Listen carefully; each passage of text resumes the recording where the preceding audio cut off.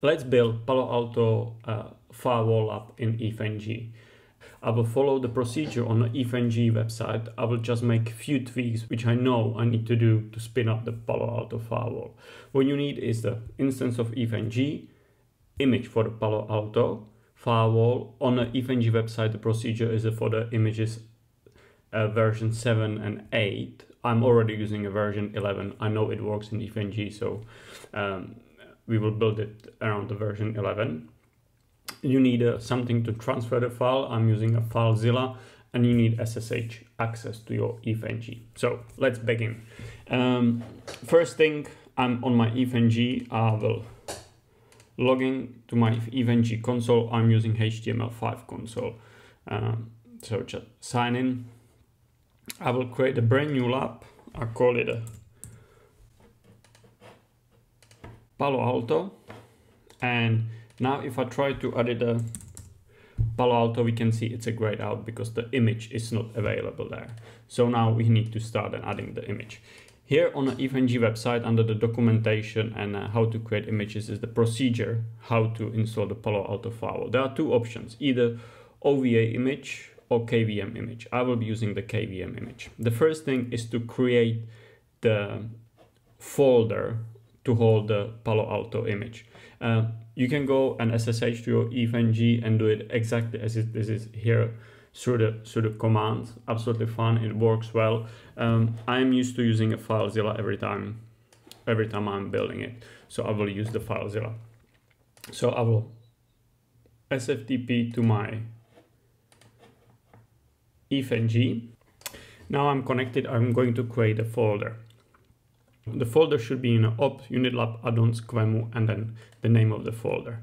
Please keep the naming the same, just to change the version of the Palo Alto image using. So I'm going opt unitlab addons QEMU, and I will create a folder here. So create a directory. In my case, it will not be a.0.1, but it will be 11. As you can see, here is my latest image for the Palo Alto Firewall. If your company already have a Palo Alto Firewall and you need to get this kind of the image for the your EthNG instance, just ask someone from Palo Alto support. I think they will be more than happy to supply you with the image if it's for the labbing purposes.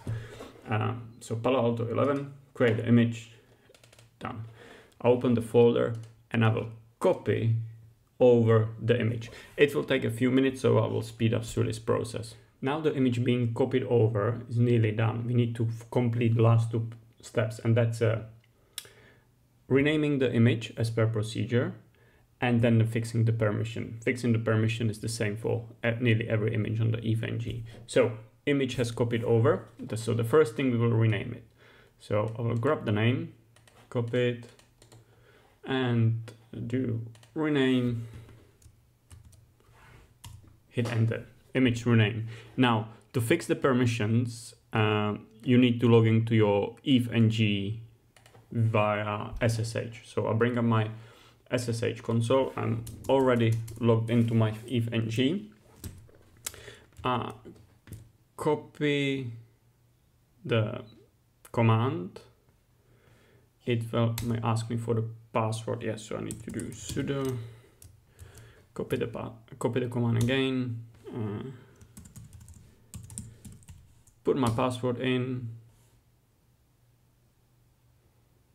and the command is there. So we follow the procedure. The image should be now available on an EthNG platform. So let's minimize our windows, and going back to my EthNG topology, if I click add a node, I type Palo Alto, we can see it's already here. So we have the image 11.0.1, the one we uploaded.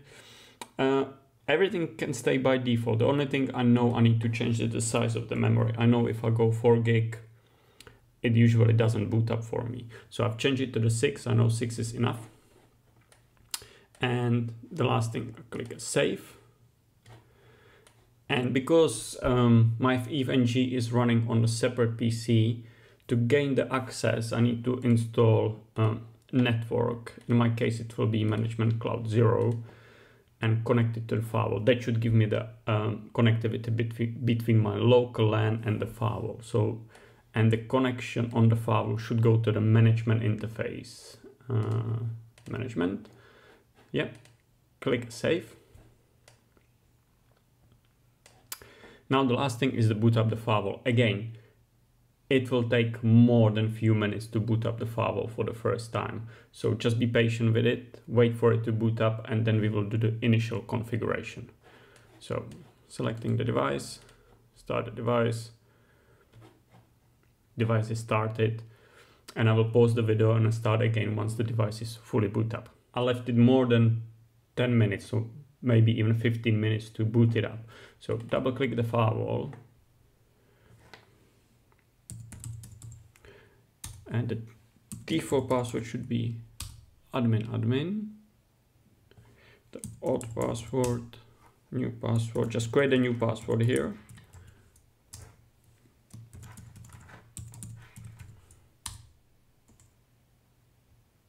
Now, yeah, it's all configured with the old credential, that's fine. It's just a warning where we should be able to now gain the access. The first thing on a Palo Alto firewall is to change the command line to the set format. So from the XML to the set, and I believe the command is set CLI config out format to set. Yes. Now, if you go to configure mode, show device config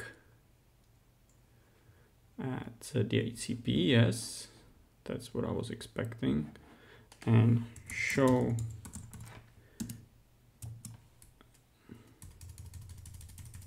I need to be out of the configuration mode, show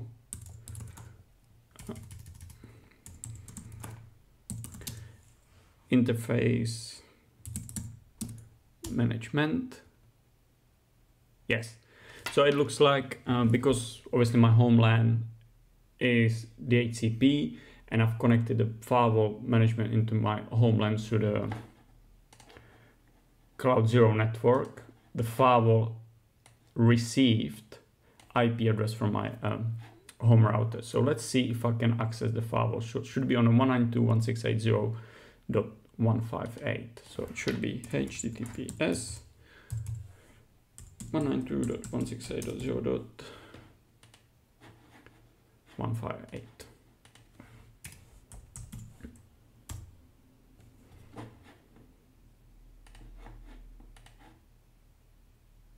Okay, and we have access to the firewall. So it was the password you set up in the CLI. So it's not admin, but the password you created in the CLI. And now we have access to Palo Alto Firewall version 11. So this is how easy it is to spin up the Palo Alto Firewall in eFNG. Thanks for watching, and I'll see you next time.